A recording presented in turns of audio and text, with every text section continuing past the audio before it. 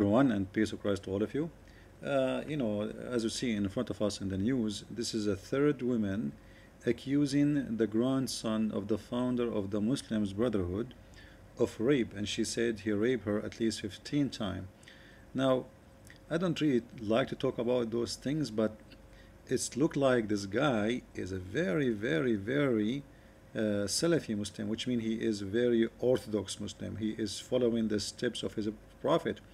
And all those women, they said that he raped them during Islamic conferences. I mean, isn't it nice to send your sister or your wife to attend an Islamic conference? And this conference is run by the Muslims Brotherhood. And then your wife or your sister, she came back home and she was raped by one of the leaders of this conference, which is very trustworthy. And look like this guy, he asked them to go to show them something, a book or something in his room. And when those women, stupid women, they get in, they, he violate them.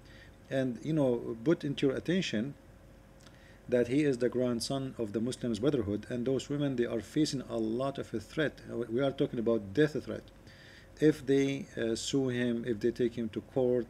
And look how filthy those Muslims Brotherhood, to the point they are taking the side of the rapist against their own women. Those are not like a Christian women or Jewish women or Hindu. Those are Muslim women. I have no comment. I will leave the rest for you. Thank you. And I will see you with my first coming live broadcast in this coming 16, the March 16. We will be live on air at 4 p.m. at New York time. So be with us and join us.